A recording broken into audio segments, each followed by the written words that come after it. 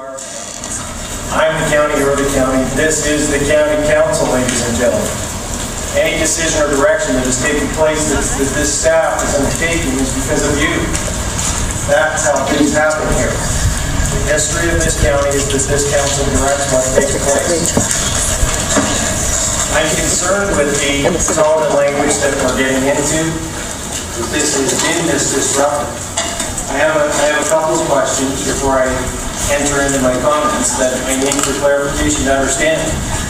What is it that will happen at the end of these 12 months? Councilor Brecken, to you, what is it you expect will happen? How will direction be given back to staff? Will there be a vote up or down on this issue? Is it anticipated that we're going to all conclude and the public will then say they approve of this thing? Is there an anticipation that at some point the public are not going to be disapproving of Site 41?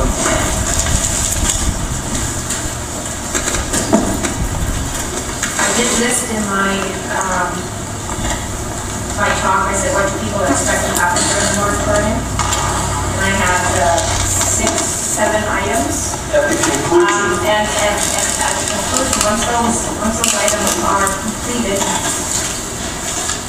I would expect that there would be a presentation back to county council, and then we would vote on whether to proceed with the site. So let's be honest. Whether everything has been completed, and we said yes, I would like to. Let's be honest. I have asked very large organizations in my township, Federation of Township Shoreline Associations. I said to them at the end of this moratorium, if the studies are done and they do show that the science is there, we do accept that, and the answer has been yes. So if the studies are done, if they show that the site is safe, we have to obviously honor that. It shows that there are problems. We have one entity. Let her speak. There's an independent peer review done, and it shows that there are problems with it. And we have to go accordingly. So you have one entity that has said that at the end of this process, they will be prepared to stand down their opposition to it. I don't think there's members of this council that at the conclusion are going to be willing to support the site. So I have concerns with that. I have great concerns with the question around where is the garbage going to go for the 12 months?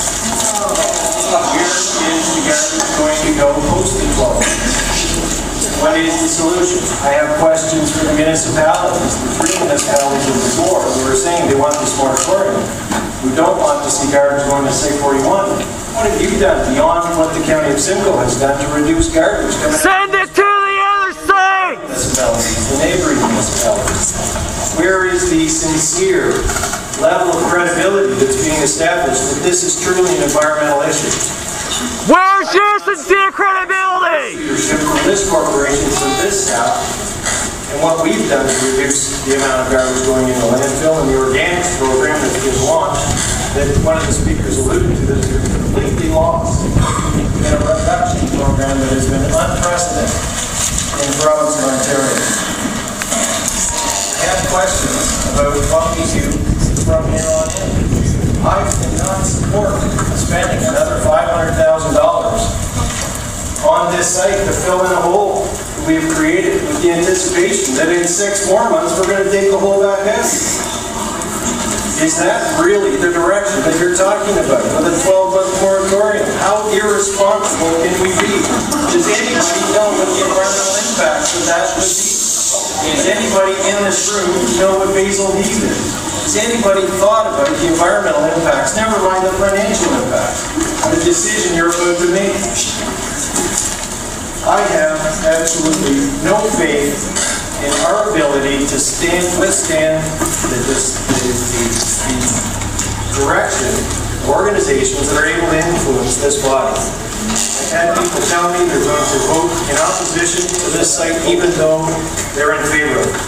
I've had people tell me they're going to vote in opposition to it because their council at home voted to it. I've had people tell me they're going to vote in opposition to it because their campaign team told them to vote in opposition to it. This is not a decision being made at the floor of this House for the good of this corporation. I think we have to be fair and honest with one another. When I took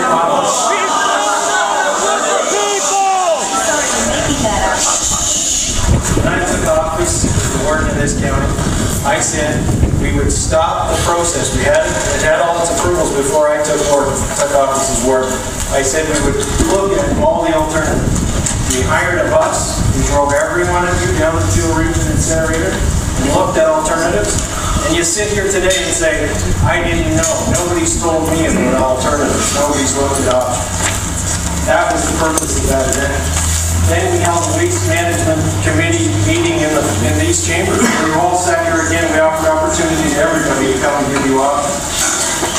Anybody could have put forward an alternative. Let's look at incineration. Let's look at Glasgow. Let's look at alternatives. Not one resolution has ever come on this floor. Not one. I don't think that there's any question that the direction that this corporation has taken is 100% sound. That our staff have done everything they can. This is not a vote today about whether or not we've done the right thing. It's not about whether we've done things properly or legally or anything else. This is just a question about are we able to make a difficult decision. And I'm confident to say today that we are not. We established a waste management subcommittee with the intention of you having the opportunity to vet your ideas and your options and your things that you're contacted about. Anything that's come to us has gone through the waste management subcommittee, and I have not heard one recommendation come out of that committee that has said we were to look at that. Councillors have come back on vacations with ideas, and I've said bring them to the waste management subcommittee. I never see those on the minutes. I never see anything on the minutes where any of us have brought forward an alternative. $8 to $10 million is what the figure was when I took over as warden. That's been spent on this landfill site. I've never seen one bag of garbage. The rumor is now, and I'm not 100% sure what the figure is, but it's 12 million plus. And here we go again, with hundreds of thousands and maybe millions of dollars more to spend on this thing, only to put it out for a year to see if we can all make a collective decision at that point. I'm here to tell you that I will not support a one-year moratorium, and I will not support a 3-month moratorium. I will support exactly the council needs. Stop this thing completely and get out of the garbage business altogether and let the public figure out their own solutions.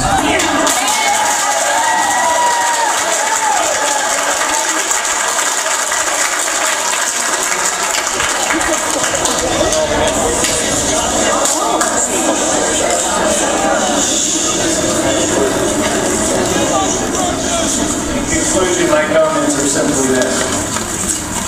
This council has a tremendous amount of responsibility. These people provide services to those most vulnerable in our community.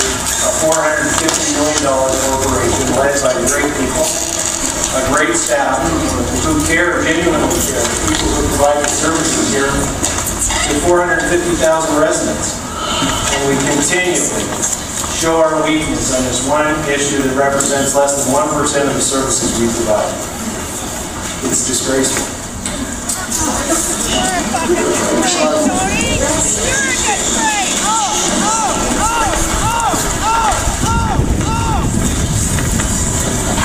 Comments that have been made today by members of council who said this is about putting garbage on water.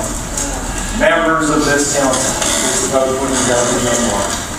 I don't think we can get past that. We can't educate the 32 people here that this is not putting garbage on water, then I think we need to move on. It can't be this divisive issue. We can't have 16 people, not talking to 16 people. And we're a board of 32 people who are elected to do really important and responsible things in the direction of this corporation. So this 12-month moratorium nonsense is just a scam to waste a lot of taxpayers' money. Stop the construction! Quit wasting money! Don't spend anymore! You're all going to look at and say, I was told by a guy he disagrees with. There's a guy out there who disagrees with it, and that's all we need. We've heard that today. As long as there's a guy who disagrees with it, we can't move forward on anything. So I ask you, please, please, please, to seriously consider what it is you're asking this corporation to do. To waste another minimum $1 million to get us into a situation where 12 months from now, the heat turns up again, and we sit here all again looking at each other, trying to find ways to address the political situation. Your Worship, with all due respect, I've sat here and been chastised for my particular motives for my decision making. I have to believe that we have a serious governance issue, because if we're going to sit here and look at one another and try to decide why we're deciding the way we decide, I don't know what we're doing. Because I honestly believe that we all sit here with the interests of people in mind and our residents in mind, and we make the best possible decision. When I got prepared,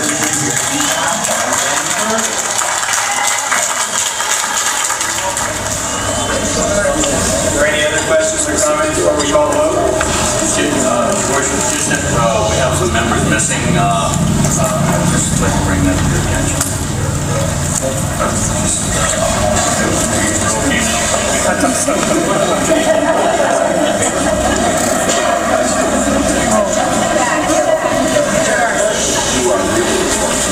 Councilor Patterson, I just want you to know that your colleagues missed you. If you would, please, for the vote. Thank you, Your Worship. Councilor Breckenridge. In favor. Councilor Carrier. In favor. Councilor Clark. In favor. Councilor Cooper. Please clarify. For 1 year. Opposed. Councilor Cox. Favor. Councilor Dowd. Favor. Councilor Downer. In favor. Councilor Duval. In favor. Councilor Duffy. In favor. Councilor Ferguson. Yes. Councilor Foster. In favor. Councilor Georges. Gordon Georges. Councilor Hockey. In favor. Councilor Hope. Councilor Huff. In favor. Councilor Hughes. In favor. Councilor Jackson. Councilor Lasser. In favor. Councilor Lawrence. In favor. Councilor LaRue. In favor. Councilor Little. Councilor McKetter. In favor. Councilor Milne. In favor. Councilor Patterson. In favor. Last word, Ruffman. Yes. Councilor Seven. Opposed. Councilor Sled. Opposed. Councilor Walsh. In favor. Councilor Warnock. In favor. Councilor Waka. Opposed. Councilor White. Opposed.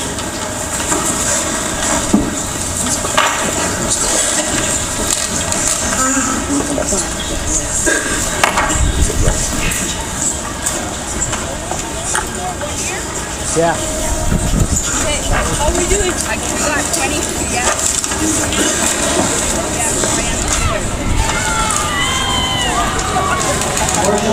The resolution passes 86 in favor.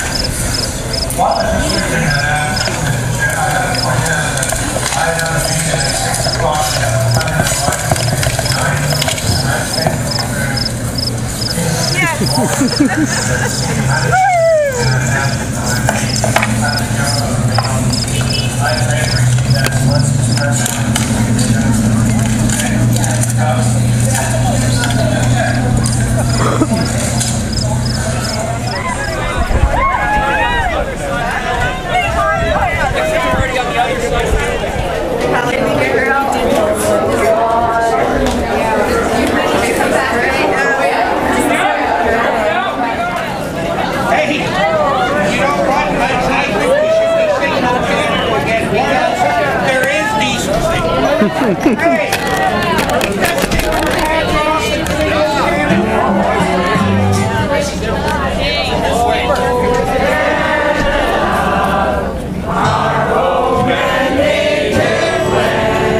gotta stop those great in all thy sons coming. With glowing hearts we see thee rise, the true north, strong and free. From far and wide, O Canada, we stand on guard for thee. God's deep our land, glorious and free. O Canada, we stand on guard for thee. O Canada, we stand on guard for thee.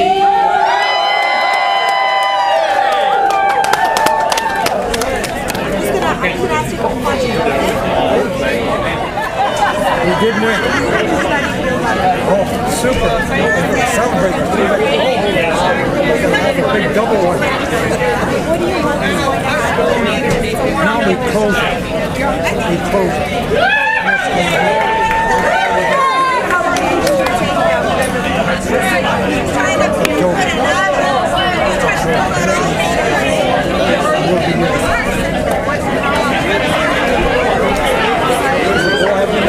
Several times, wanted to make it on the road from Alice down there. And we changed the mayor and the deputies married to the officials. And now I think about it. The mayor.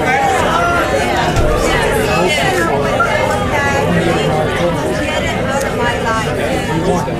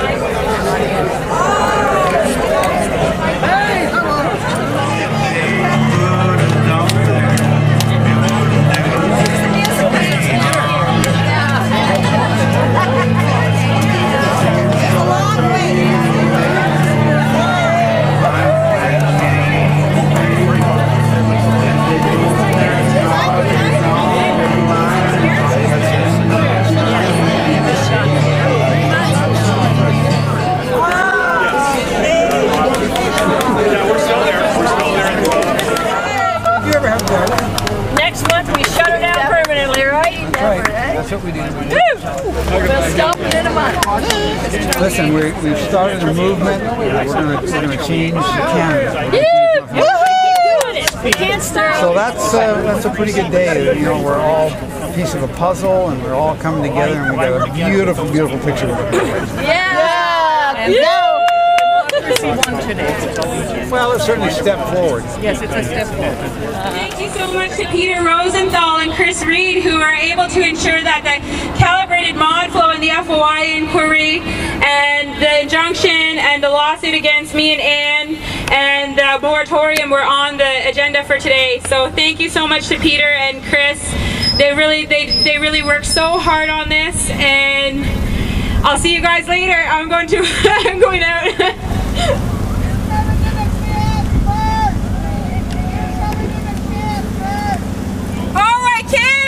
See my lawyer. So he's not going to go party then? Yeah. So now that they've passed the moratorium, what's next on the agenda to stop dump site 41? Well, right now the moratorium that they passed is for 1 year. There's a good possibility that in a month there'll be a second vote. One of the councillors is going to bring a second vote forward to stop dump site 41 for good. No moratorium or anything, just to stop it. So there'll be no further construction there of a dump. So that's an interesting opportunity. Outside of that, though, the most important thing that we can do is get hold of all the information that they've been withholding from us and have a really close look at it and show the results. Well, show what they've been hiding from us. With modeling what they give you isn't necessarily, even if they're trying their best, it's not necessarily the truth. It's a prediction. And so now that they've already started the construction, they found all these other indications that the upward gradient, the water isn't the way it was expected to be, and it doesn't actually fulfill the terms of the certificate of approval. So I think there's going to be extra opportunities there to get more information and to get them to do some more testing. If we still have to kill it, if we don't win again in a month to kill it for good, then we have to get some more testing done, some more boreholes dug. We have to understand why the dewatering caused the wells in the area to go all silty the way they did. On a bigger picture, I think we really also have to talk to the MOE and get the MOE to understand, Ministry of the Environment has to understand that their approvals process doesn't work, that it's really not democratic. It doesn't give people the correct opportunity, a good enough opportunity to understand what's going on, and it doesn't give the ministry enough understanding of what's going on either. I think anytime they're not looking at the calibrations, the mod flow calibrations, then we can be sure that in any case, if they don't do that, that there's opportunity for problems to occur, and they have to do that. You did it! Yay! We did it!